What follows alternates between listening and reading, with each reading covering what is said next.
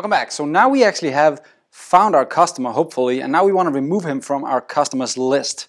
A few things I want to mention here. First of all, let's try and actually use this customer inside an if statement. So what I want to do is kind of say if the customer actually exists in here, right?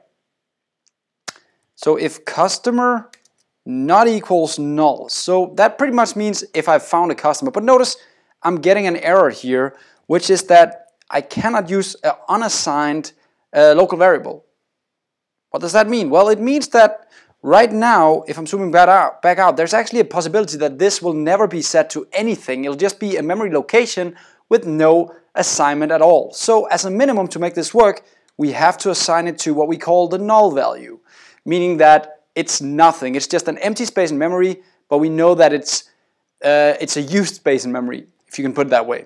So now we have the customer found set to null. We can ask if he's not null, meaning that we actually found a customer in this loop right here.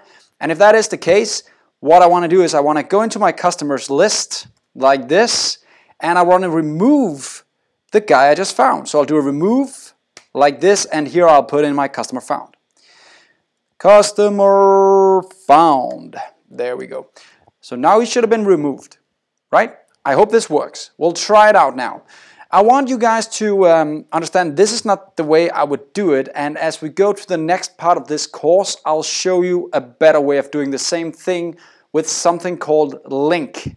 But I don't think we're ready to attack link just yet. We'll do it later. So right now, this is the simple way of doing it using a for each loop.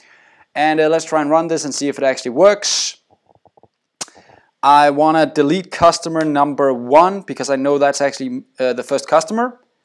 Nothing bad happened at least. Let's try and list the customer. Now actually only customer 2 is available. Let's try and delete customer 2 as well. There we go. I'll list customers. Shows no customers. Let's try and add a customer now, and let's call him Billy. That was specially spelled Billy, and call him Husk. And address Husk Street. Yeah, I'm really trying to come up with something. I just can't. And he's back now with ID 3, and just to test this one final time, let's delete ID 3 and list customer, and now he's gone. So it's running. We can now delete as well. And yes, it's not perfect, this program right now. There's a lot of cool changes we can make, but let's just keep it simple for now with these loops and stuff like that. And then we will start looking at how we can make this a lot better when we start talking about link, how we start talking about other ways of actually splitting our code up into different layers and stuff like that. See you in the next lesson where we'll try and also make it so we can edit our customers. Have fun.